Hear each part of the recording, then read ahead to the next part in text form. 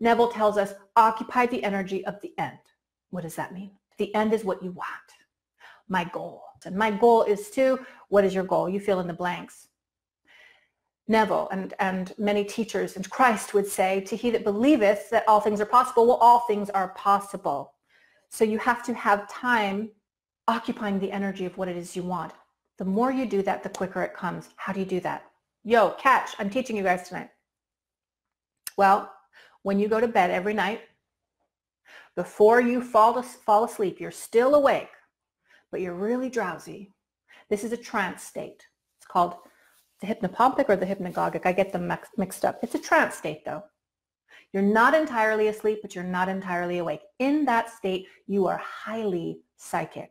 You are also impressing upon the subconscious your will if you use it correctly. Most people just get drowsy and they start seeing things and then they fall asleep.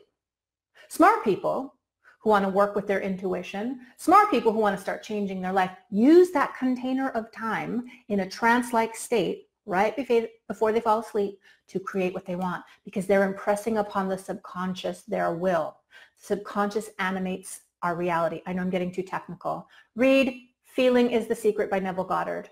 Right now, everybody, Feeling is the Secret by Neville Goddard.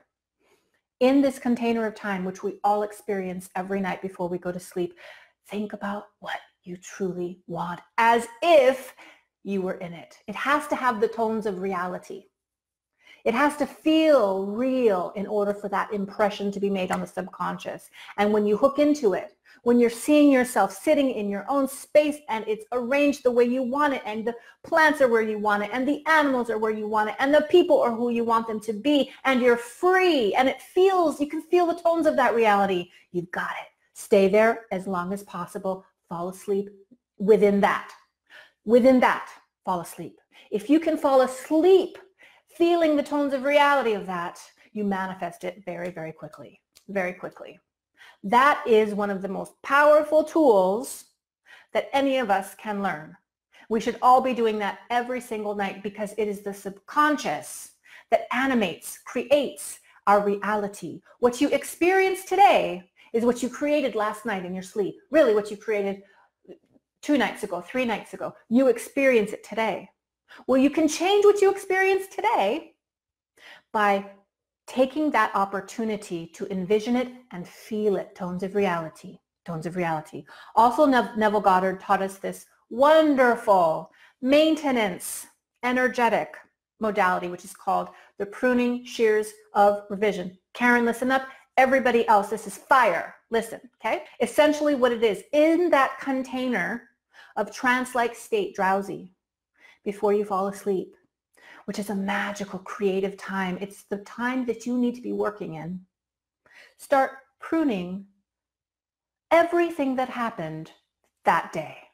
I go to bed tonight and I start revisiting the things that I did today. Oh, I went to Starbucks. Then I went to Home Depot and I saw this and I did this. And then I had this interaction with this person and it really didn't go the way I wanted it to go. And you know, when I was at Starbucks, I could have been a lot kinder.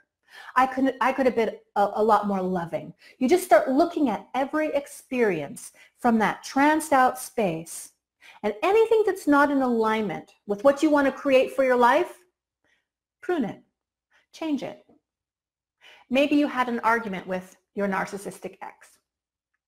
In that container of hypnagogia, prune it, reimagine it. You didn't argue. Instead, you had a conversation where this person understood you, and this person felt you, and this person loved you, and this person was speaking life into you, and this person was being helpful to you. Reimagine it. Pruning Shears of Revision. Do this every single night, and you change the course of your entire life going forward. This is how you ensure that the next day that you live is in alignment with what you want to create for yourself.